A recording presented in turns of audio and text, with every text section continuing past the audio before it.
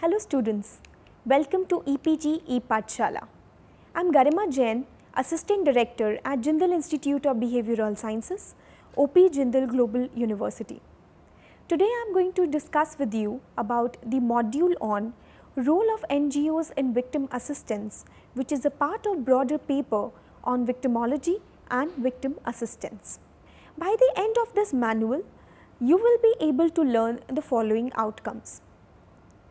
First is the meaning of victim and victimization in a broader sense, structure of NGOs, their formation and the law which governs them in India, role of NGO as an intermediary between various public and governmental institutions and agencies for extending victim assistance, and lastly, challenges of NGOs in Indian context. Let us start our discussion by first of all understanding what is an NGO. A non-governmental organization or NGO is a non-profit voluntary group initiated by citizens, organized on a local, national or international level. It is a task-oriented group which is driven by people pursuing a common interest. NGOs all over the world perform a variety of service and humanitarian functions. In simpler terms, a non-governmental organization is a legally constituted organization which is operated by a person or a group of persons who act independently from any government. The term non-governmental organization has no agreed legal definition and may be termed as civil society organization in many jurisdictions. Now let us understand how NGOs are different from NPOs. NPOs here refers to non-for-profit organization. NGOs are different from NPOs where non-governmental organizations are often called non-for-profit organizations. But this denomination is too capitalist and money oriented. In addition, it is also partly wrong. There is a philosophical difference between the two terms. A NPO is an organization working for a task or group of people without earning or making any profit. A NGO is an organization dedicated to a public task and work for common masses without any governmental interference, and the profit made is spent on the progress and development of the mission of NGO, but they do not provide any services to the citizens and victims as an NGO does. For example, a prison is certainly a non-for-profit organization and the part of city administration that deals with traffic safety. It is not profit oriented. However, they do not provide any services to the citizens just like an NGO does. NGOs offers services to citizens who wants to take advantage of them. It represents them and work towards solving their grievances. NGOs can cater to the needs and focus on a particular public task or can deal with a number of them. It advances its services to the general public, and it is for the public to seek the help of the NGOs. Since we are discussing the role of NGOs in victim assistance, it is imperative that we understand what is a victim and what is victim assistance. Let us understand who is a victim first of all. Victim can be understood as a person who has been directly harmed by a crime. However, it is essential to understand that this definition of victim should be understood in a broader sense. This would mean that a direct harm on a person makes him a victim, but the crime's impact is seen not only on the person who is in direct harm, but also on the people who are close to the victim, who are his family members and friends, etc. On the other hand, victim assistance implies providing assistance to the victim, an assistance that is holistic in nature and goes beyond the concept of criminal justice system. It means not only providing the person justice, but rehabilitating the victim, training him or her to get involved in the society once again. It involves providing the person an opportunity to come out of the shell of victimization and build a life for him or her. It is necessary to understand the true and the broader meaning of victim assistance than just the one which is used in the society. Now let us understand what is the role of an NGO. NGOs across the world have different aims and objectives, but all of them they follow one similar goal, which is to help people, which include bringing citizens' concerns to the government, advocating and monitoring policies, encouraging political participation, providing information and spreading awareness, assisting refugees, providing humanitarian assistance, victim assistance, etc. NGOs monitor social condition and organize remedies to solve social problem or to alleviate the burden of individuals, group and communities. They campaign and rally for political support. They work towards making sure that the administration and the politicians take notice of the new problems. They also act as watchers who look upon the government and administration to make sure that they act according to their responsibility for building and maintaining a civil society. A victim who is burdened by his problem goes to various stakeholders in order to seek relief. These stakeholders include police officers, lawyers, judiciary, government officials, hospitals, psychologists, etc. More often than sometimes, it becomes difficult for the victim and his or her family to approach the stakeholders and public institutions separately to seek justice. As illustrated in the figure shown, NGOs act as an intermediary and represent NGOs to approach the institutions for speedy and efficient victim assistance. As shown in the figure, NGO act as an intermediary between different public institutions for assisting the victim. NGOs have a major role to play as they work towards bridging this gap between the citizens and these stakeholders. They help a citizen or a group of citizens and represent their case on the forefront with the government. They act as an intermediary to avail help from all these stakeholders, hence making it easier for the victim or citizen or person seeking their help. Let's understand how and what is the concept of NGOs in India. The concept of NGOs has been in existence since the long time in our country. The Companies Act of 1956 regulated the concept of non-profit organization under the Section 25. The new Companies Act of 2013 monitors and provides for non-profits under Section 8. Under Indian law, there are three legal forms of non-for-profit or NGOs exist, which are trust, societies and Section 8 of the Companies Act 2013. Let us discuss them separately. Non-profit organization can be established through trust by making a trust deed. A public charitable trust can be established for a number of purposes, including medical relief, poverty relief, education, etc., or for any other object of general public utility. Trusts in India do not have a central law to regulate them and are irrevocable. However, there are certain states in India who have public trust acts, for example, Maharashtra, Gujarat, etc. The non-profit or NGO can be registered as a society under Indian law.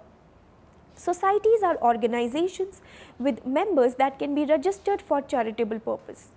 They are managed by a group of governing council or a managing committee. The law that regulates societies is called Society Registration Act of 1860, and every society framed for a charitable purpose has to be registered under the Registrar of the Society Act. There is a more convenient way of establishing a non-profit or NGO. However, Indian societies have different legal and institutional framework from state to state.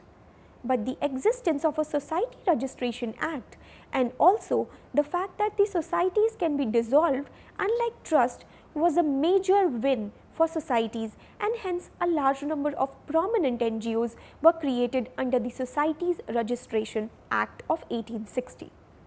For example, Helpage India is a classic example of an NGO which was created under which was registered under the Society Registration Act of 1860. Third is the Section 8 of the Company Act of 2013 is the most convenient way to establish a non-profit or NGO.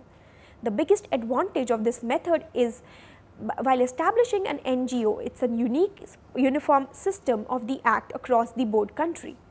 Under the Section 8 of the Company Act 2013, a company with a limited liability can be performed for promoting commerce, art, science, religion, charity or any other useful object, provided that no profits, if any, or other income arrive through promoting the company's object may be distributed in any form to its members and should be used only in the progress of the company.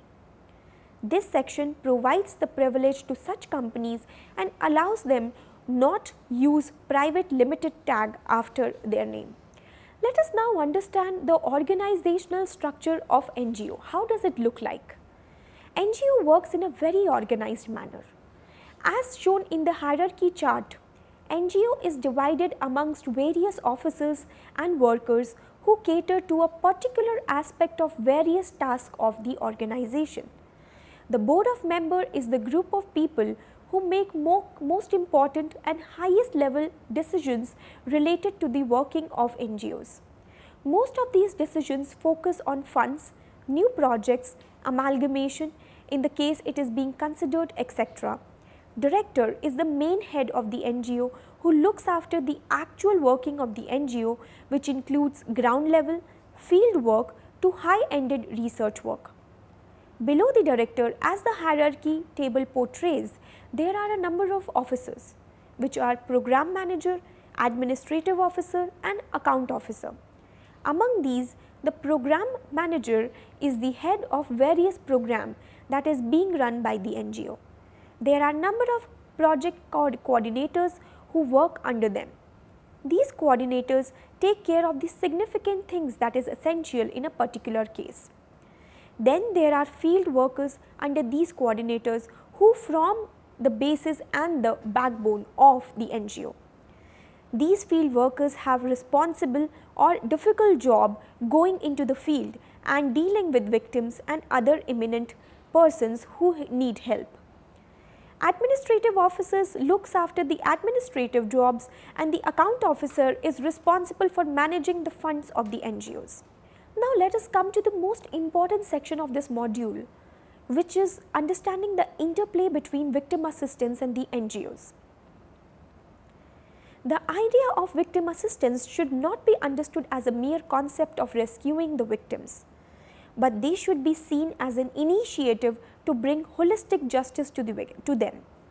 Victim assistance should be understood as access to justice, fair treatment, compensation, victim services and rehabilitation. The Indian justice system is a criminal-centric justice system, hence it gets difficult to shift the focus on the needs of the victim. The problem of victims have been neglected in India and around the world, which renders victim in a struggling situation to access justice. Hence, the work or task of NGOs' involvement in victim assistance comprises of various tasks. The first is recognizing a victim.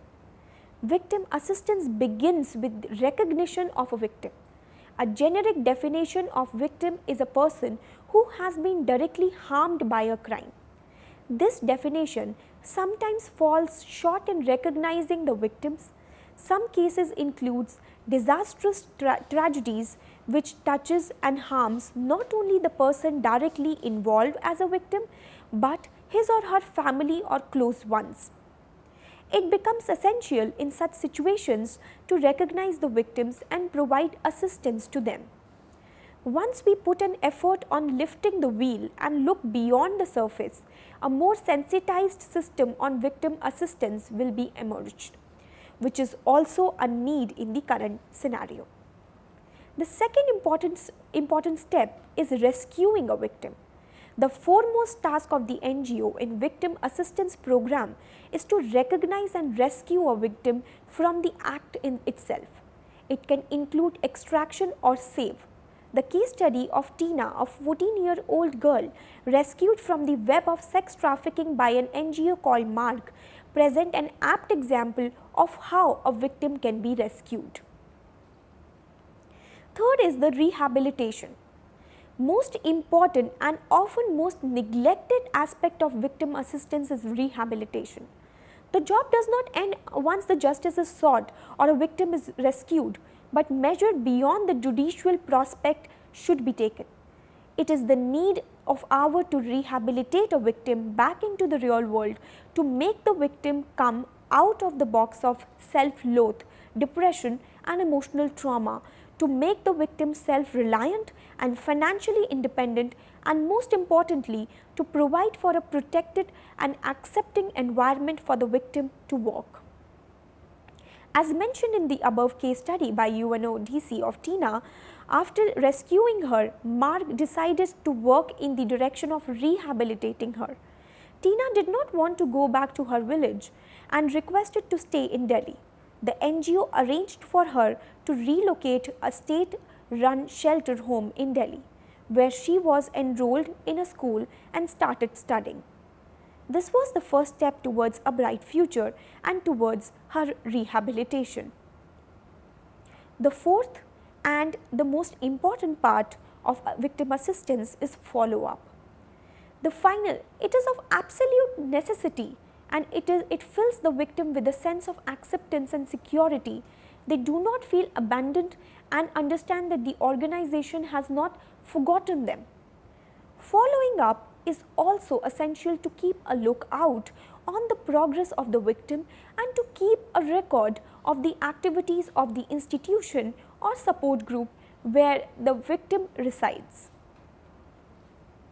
Let us now understand the functions of NGO with respect to victim assistance with the help of a case study.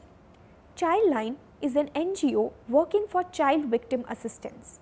The case study reflects upon the idea of rescuing and rehabilitating a victim of child abuse. Shanta, a 9-year-old girl from Kanyakumari, was a victim of child abuse by her neighbor. Childline helped her parents to register the complaint against the abuser and save her from the abuse. Shanta's family was, however, harassed even after the lodge of the complaint, as the police refused to cooperate because of the influence of the abuser. Childline took the case to the State Women Commission, which helped in charging the abuser. This is a classic example of rescuing the victim. Second is that after Shanta was sent to the counseling, child care made sure that she is taken to a counselor, which would help her realize that it was not her fault and she was a victim of heinous crime. Shanta was further transferred to a different city, and in order to provide her a better environment and different schooling, rehabilitation was provided to the victim in the later case. Let us understand what are the other roles of NGOs besides rehabilitation, rescuing and follow-ups. What is the other role that NGO plays? NGO not only work in victim assistance but also work in establishing a better society by preventing victimization and reducing crimes. Hence, their work should also be understood as protecting people from being or becoming a victim. The first is research, monitoring and evaluation. Many NGOs are working towards innovative activities, and they encourage research on various topics and activities to help the victim and societies at large. These activities and researchers are carefully documented and shared with the society. For example, research on how to rehabilitate child abuse victims, which may include psychological therapies necessary for them, etc. It is imperative method to circulate ideas and to figure out the appropriate means to apply them practically. Second function is technical assistance and training. Training, if and done in a right manner, could turn out to be the most effective way of educating people and institutions and bringing a change in the society. Training provided to institutions can develop a technical assistance and bring in technology into the picture. For example, training school teachers as to how to deal with a sensitive case of molestation, etc. could prove out to be very useful, as it will ingrain sensitivity amongst teachers, which would mean a trained and qualified helping hand at the very first and primary stage. Third is development and operation of infrastructure. NGOs also work to help the society by providing important resources of infrastructure like public toilets, community schools, school waste collection service, etc. The last one is supporting innovation, demonstration and pilot projects. NGOs are better and quicker when compared to the government, as they have advantage of less bureaucratic system and selecting particular places for innovative projects. NGOs at times can also be pilots for larger government projects by virtue of their ability to act more quickly than the government bureaucracy. What are the challenges which are faced by NGOs in India? There are approximately 2 million non-profit organizations in India, one for every 600 people. The CBI figured the presence of 1.3 million NGOs in the state and union territories. The need to contemplate arises from the fact that even with the existence of such a high number of NGOs, there is a significant amount of people and citizens who still lack the excess of resources and do not get justice with respect to their victim status. It is essential for NGOs to work in the direction to provide assistance to these victims. It becomes essential for them to recognize, rescue, rehabilitate and follow up with them. However, there are certain challenges which are faced by NGOs with respect to funding and with respect to trained personnel. First is funding. The biggest problem with the successful functioning of NGO is to arrange for funding. Social programs like victim assistance cost money and need funding from various sources. Most of the time, it gets difficult for NGOs to arrange for funding. According to Society for Participatory Research in Asia, there are nearly 1.2 million NGOs operating in India, and their total funding in 1999 was close to 18,000 crore, around 1% of the country's GDP. Moreover, NGO employs nearly 20 million people, some paid and others are not even paid. Survey also note that the major source of receipt for the NGOs are self-generated, loans, grants and donations. Foreign funds contribute only 7.4% of the total receipt of the NGO. Lack of trained and competent personnel in societal sector. NGOs need trained personnel and staff to ensure social welfare in the society. The social sector needs qualified and well-trained workforces.